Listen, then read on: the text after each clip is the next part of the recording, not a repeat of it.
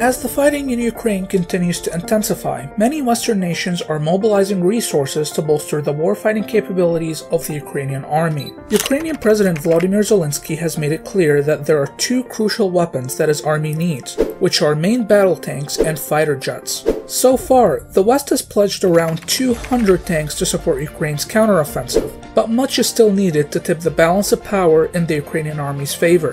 The two most capable tanks currently operated by the Ukrainian army are the German Leopard tank and the British Challenger tank. However, a specific tank has been the point of contention between Ukraine and the West, with many fearing that its acquisition by Kiev may further draw the ire of Moscow. The tank in question is the American M1 Abrams, which entered service in the United States military in the late 1980s and is considered by many as one of the finest and most capable tanks in the world. Weighing around 70 tons, the Abrams enjoys much more armor protection than those enjoyed by Russian and other Eastern tanks. In addition, all Abrams tanks are equipped with depleted uranium armor and ammunition, which makes them a formidable threat on the battlefield. The Abrams is also equipped with highly modern laser rangefinders and fire control systems, which granted the opportunity to make the most of its ammunition in terms of range and accuracy. Many have questioned the utility of the Abrams tank for a number of reasons. First, Abrams is equipped with a turbojet engine that relies on jet fuel rather than conventional diesel for power. This makes it more expensive to operate and more complicated to maintain.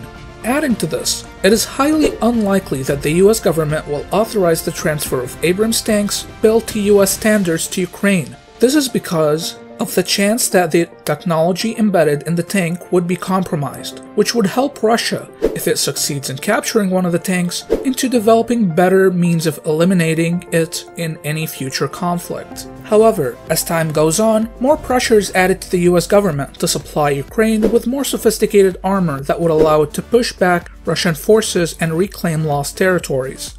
The United States has succeeded in convincing many of its allies, such as Poland, to transfer its more obsolescent tanks to Ukraine in exchange for Abrams tanks from US stock. But this seems to be a limited and temporary solution, as most of European NATO members lack sufficient quantities of main battle tanks to fulfill the needs of their own armed forces.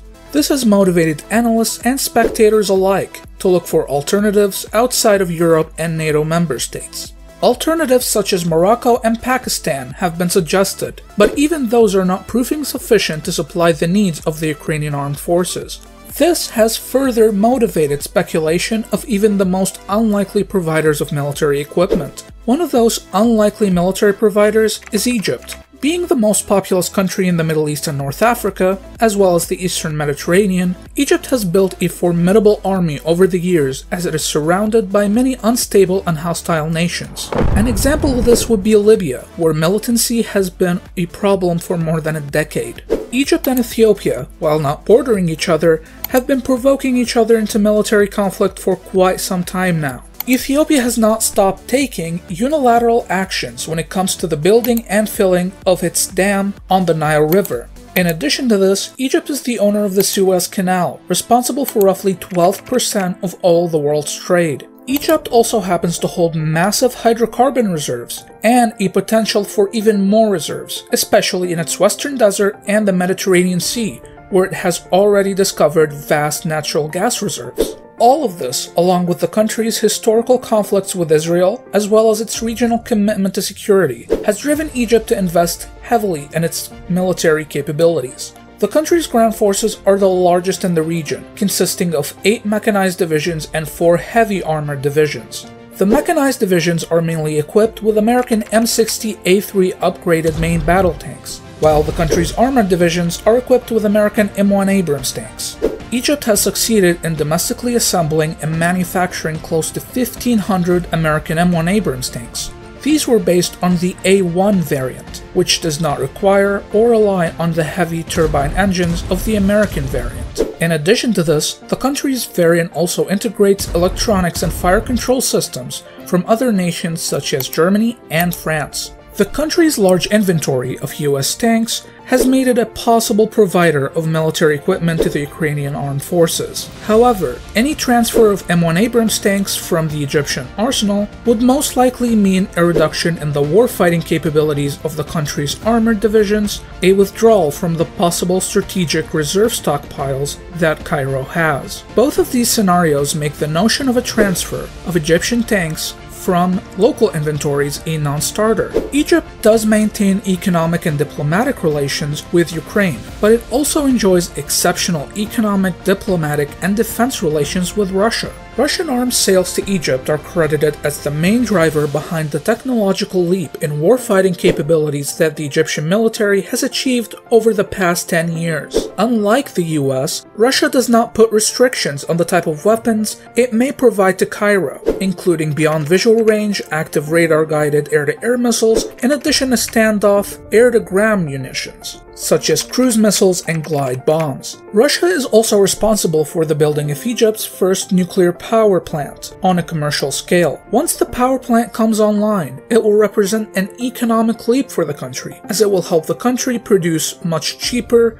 clean energy, which will not only reduce the country's high pollution levels, but also save significant amounts of its natural gas reserves that can be redirected for exports. That the country's military does not need the equipment it has been purchasing stem from a lack of understanding of Egyptian military doctrine and strategic planning. Since the beginning of President Abdel Fattah al-Sisi's presidency, the country has poured a lot of resources into its military infrastructure and equipment to better enable the country's armed forces to fight a protracted, long-duration conflict against technologically advanced peers on multiple fronts simultaneously. All of this has motivated the country to make changes in its doctrine, especially in terms of acquiring long-range precision munitions and upgrading its command and control infrastructure in order to carry out such a daunting task. And, if history serves as any indication, any possible compensation for the country's transfer of advanced military equipment will not be worthwhile, as the US has historically made it difficult for Egypt to acquire qualitatively relevant weapon systems. In conclusion, as Western nations mobilize resources to provide Ukraine with the weapons and ammunition it needs to push back Russian military forces, it is the responsibility of analysts and spectators alike to offer reasonable and realistic alternatives, as well as options, with the intention of providing actual solutions instead of simply stirring up controversy. Thank you very much for watching, and make sure to subscribe for future videos.